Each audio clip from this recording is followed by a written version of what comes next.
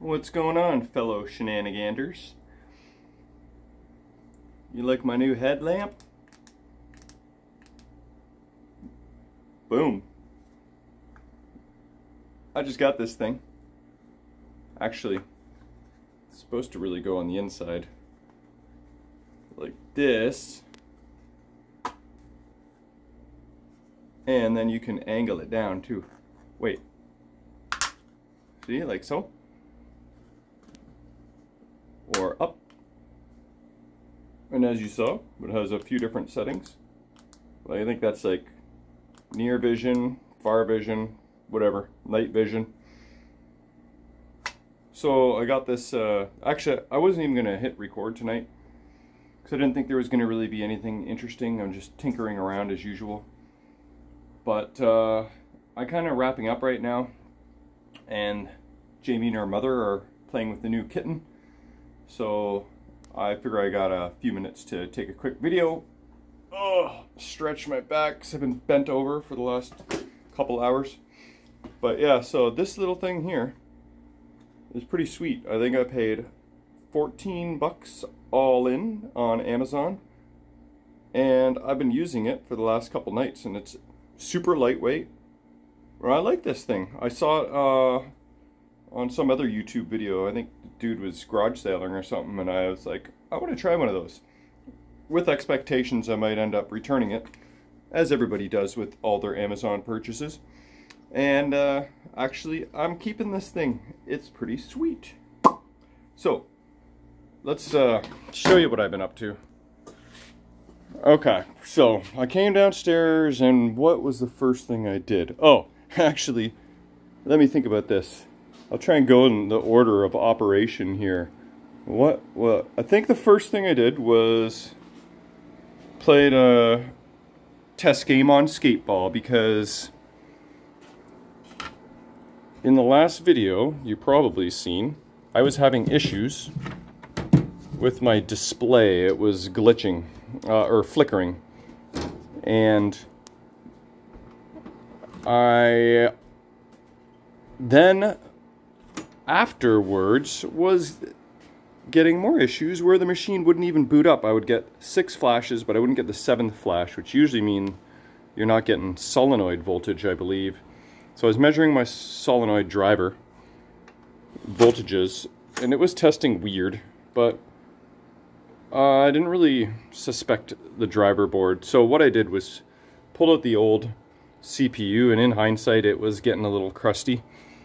And so I put in a brand spanking new Weebly all-in-one MPU here. Yeah, there, Weebly.com. I bought 3 of these a long time ago, and that's the last one. Like, I'm talking 2 years ago. So I need to buy more. So don't everybody go to Weebly.com and clear out the stock, because I need. Anyway, now that that's been in there, the game has been working perfectly. So stay tuned, as there will be a gameplay video on this soon. Alright, so then here's the box for that headlamp. Let's take a look. Here it is. Cap Light LED plus COB, whatever that is. Motion sensor. Really? Okay. Oh, and there's the little 2-inch charge cable, and you even got a little case for it. And the instructions. Well, I don't think we're gonna get into that, but you know me, I don't like to read instructions if I can help it. Although it's always advisable to read the damn instructions. Okay, so what else do we got here? Okay, so then I thought, there's a couple little crappy things I gotta do that are just not all that exciting and fun. I like fun things. Whoa, that's not fun.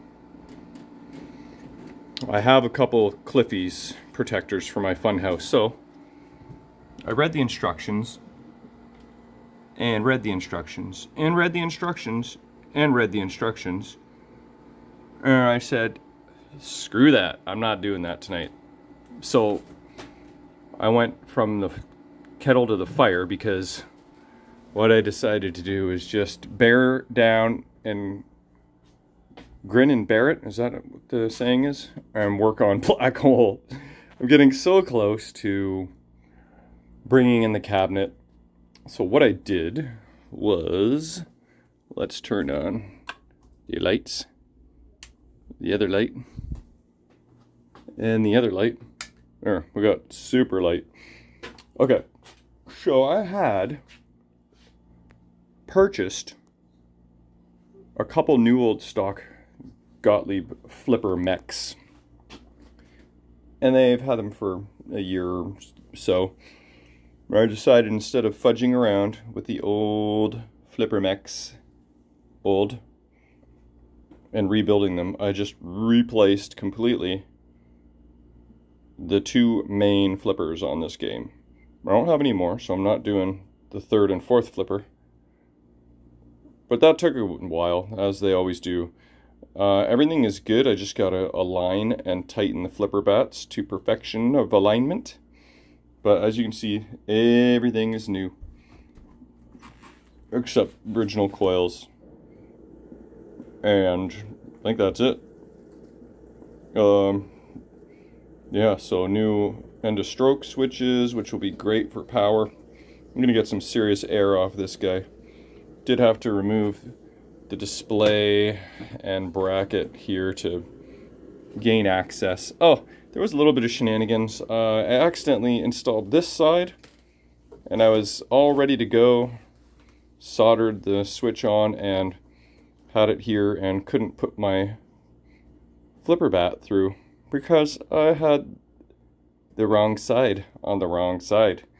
So I had to undo all of my 6 screws and 7, 8 screws and 9, 10 screws, and then fix that all up. So the last thing I have to do on this machine, I believe, is rebuild these two flipper mechs, and then I can bring in a brand new shiny Kevin cabinet that he works so hard on, and I have been slacking myself. So that's what I did. That took up a good chunk of time, and I wasn't sure I was gonna get around to doing much more, but I did something else, 1 or 2 things. Oh, actually, one of the first things I did, I'm not going to really be able to show you very well, but there's a thing called a switch stabilization kit. And what it is just a metal bracket that you stick your plantier switch, and it kind of, the bracket sandwiches it, switches in between, and it prevents the switch from going back and forth. I think it usually, once you're always clipping the left side, it kind of moves over to the right, if I recall. And I manually moved it a couple times. Then I heard of this stabilization kit on the pin side Lord of the Rings thread. Gave her a try. It was super simple to install, and the one piece of the bracket kind of locks into the other piece in the sandwich there, so it literally should not move. So that was the first thing I did. That was really quick and easy, and that put me off to a good start. But yeah, here's the I want to get a Cliffy on that guy. It's pretty beat up on the one side, so might have to fill it first, possibly. Is that, which one is, yeah, this is the one for that, I believe. Or is it? No?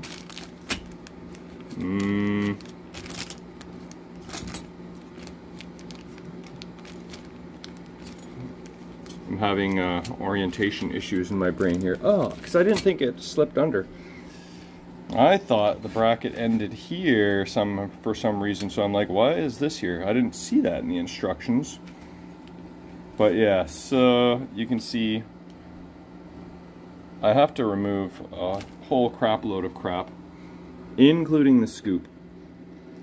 And that's just for the one. Then I gotta remove a whole crap load of crap to do the other scoop, which is not as bad. But that goes in the coin box for another day. Then I moved over to my super neglected Pinball Magic. Now I say neglected, but I've been restoring this thing on and off for like a year, and there was two things left to do basically before I hope it to be fully functional. One was replace the coil stops. Where are the coil stops? Here is an original Capcom coil stop. Weird shape, eh? So these two go into the flipper bracket, these holes, and then those two holes go through the flipper bracket, then into the playfield wood. See if I can show you that.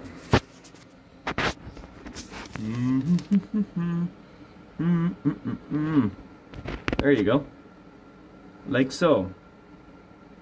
So I had one original and one just make work coil stop, which was needed washers to align it properly. So I was kind of hoping the new coil stops would also prevent the buzzy flippers. The original one did not buzz, but the left one buzzed. But the problem is the new reproductions, the stops are just a smidge shorter. So I was thinking in my head, I feel like they're gonna buzz. So when you hold the flippers down, like on modern sterns, sure enough, now they both buzz instead of none buzz. But that's just a thing. It's okay. It's fine. If anybody has any original Capcom coil stops, maybe just one in good condition, it would help me get my buzz off. So I'd be happy to buy a couple new old stock ones especially. But the Stern or Marco reproduction ones, they look good, and now both sides are the same, so I'm happy about that. So that was just a very minor thing, but the main thing is that I have not been able to really play the game too much because I was having trough opto issues. So I started by removing the apron, and then turns out there's 6 screws for the apron. Then you gotta remove the guide, which is another couple screws. Then you gotta disconnect the trough board on each side, and then 2 screws on each side, like so. And how does one access these screws? Like so. This is how I do. I don't know if you guys, if you have like a 2-inch screwdriver trick, so I just go like that, and you can actually even stick the bit into the 1/4-inch wrench and then just spin it like that. That's how I got in there. So that was a little tricky, but not too tricky for the icky. That's my high score initials, if you didn't already know. ICK. It's an old public school nickname from my old public school best friend. He called me Ickle. Ick for short. So what I just did was reflowed everything on these opto boards. The optos, the resistors, the connectors. I did that for both sides, transmitter and receiver. And all that's really left is to test it out. Well, I put everything back together and then test it out. I'm not really going to bother testing right now because ideally I have to put the playfield back down. But in order to do that, I got to put the apron back on. In order to do that, I got to put this back on. And I may just leave it like this tonight and come and deal with this in the morning. I don't want it sitting like this too long. I don't know, some undue pressure on the playfield. There's a lot of weight right here. So I won't want to leave it like that too long. Get some playfield warpage or something. but I wonder how this plywood compares to like modern stern. Anyway, so I think that is all that I accomplished tonight, which was some stuff. So what I'm gonna do, I'm gonna risk this. Don't usually do it until it's proven and tested, but just so that I feel like I accomplished something. I've been going on, oh yeah, look at this. Left coil stop for Pinball Magic. Boom. And then ball ending prematurely, trough optos, question mark. I'm gonna cross it off. I don't normally do that, but I'm getting frisky tonight. I put in a new power board, and it hasn't reset since, so I don't think I'm gonna have to reflow the caps and bridges on that. And my Genie weldment does have a couple, 1 or 2 welds broken, I believe, but kicks out of there so perfectly and without issue that I haven't decided whether I want to fix that or not. Probably should, but we'll see. And then, yeah, look, Funhouse Cliffies. What is this? Oh, test my repaired All-Tech driver. Lord of the Rings. Gollum is kind of flaky occasionally. Shooter lane switch might be a little sensitive. I might clean that up post at the back. Because sometimes I just don't understand the rules as to when that up post goes off and when it doesn't. And sometimes it does. And sometimes it doesn't. And sometimes you think it's going to go up and sometimes it doesn't. Like to divert into the Orthanc tower, if that's how you even say it. And sometimes you cleanly hit that right orbit and you know that up post is up, but the ball friggin' jumps over it. I don't know if that's a timing thing or just a strong flipper thing. But yeah, so I thought maybe if I clean the up post, that might make it a little more faster acting, in case it might be a little gunky like the slingshots were and everything basically. So that's what's on the rest of the to-do list. That and reassemble an entire black hole. So that's the update for the night. There was some action.